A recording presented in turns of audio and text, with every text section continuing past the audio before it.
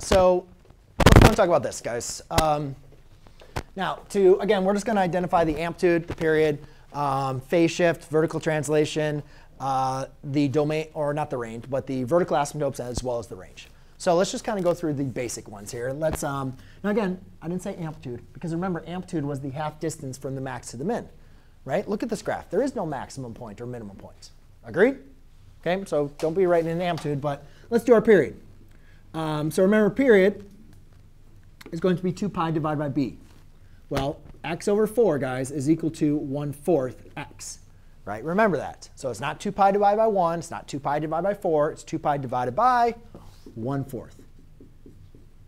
And then not the first time I've said it, not going to be the last. Whenever you're dividing by a fraction, that's the same thing as multiplying by the reciprocal, right? So you could write it like this. Or once we get really good at it, we can just say that's 8 pi.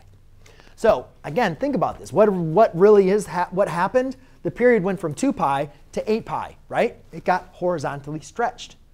And again, when we horizontally stretch something, that's going to change those are going to change those asymptotes. There is no phase shift, right? There's no adding or subtracting, shifting left and right. We can see, though, we do have a vertical translation, which is up 1. So the graph has gotten shifted up 1. Now, to understand the range, I think we need to understand what the reciprocal graph looks like. So y equals 2 cosine of x over 4 plus 1. OK, so let's just think about what cosine represents.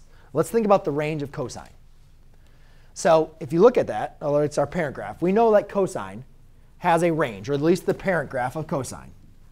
Let's just do cosine of x.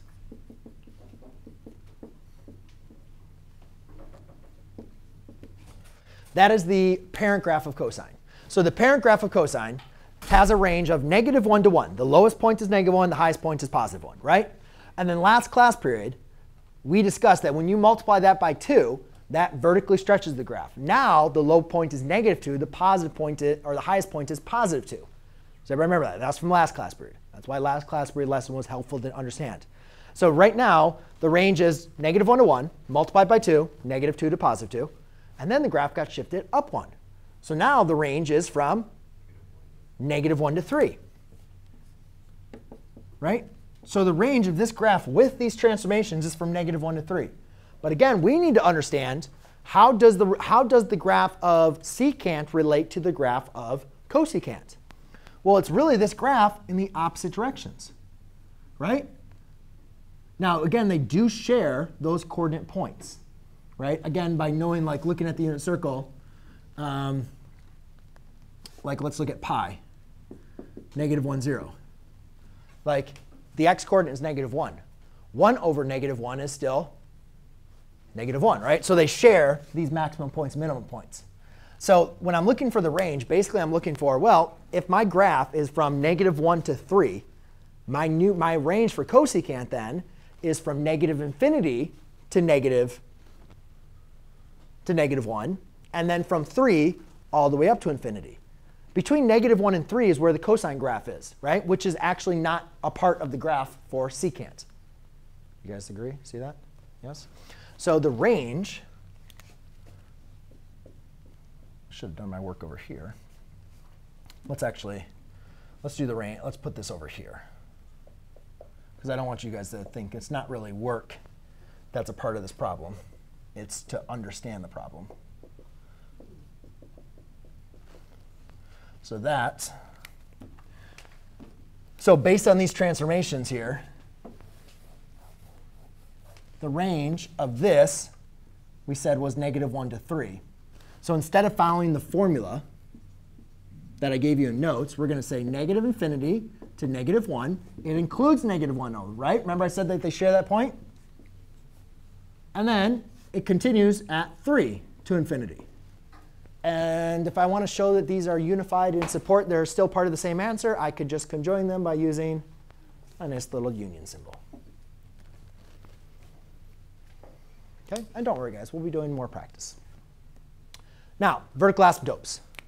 The vertical asymptote of this graph, of the parent graph for secant, right? You can look at your graph. You say, OK, in my notes, x equals pi halves plus pi n, right? That was from the parent graph. Pi halves plus pi n. But what did we do? We stretched the graph, right? So we have to include that. That's going to change the asymptotes. So all we're going to do is we're going to take whatever was inside of our function, x over 4, and we're going to set that to our equation for our asymptote, which is pi halves plus pi n. Now, how do we solve for x? Well, x is being divided by 4. So if we want to undo divided by 4, we're just going to simply multiply by 4. So x equals 2 pi plus pi n.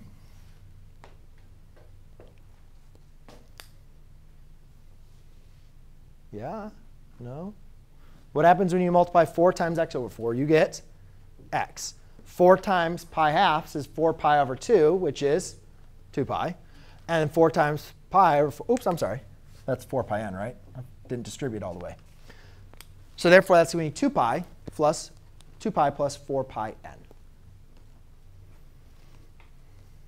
Yeah? Got it? No? Kind of? That's why we're going to do a lot of practice. Lucky you guys. All right.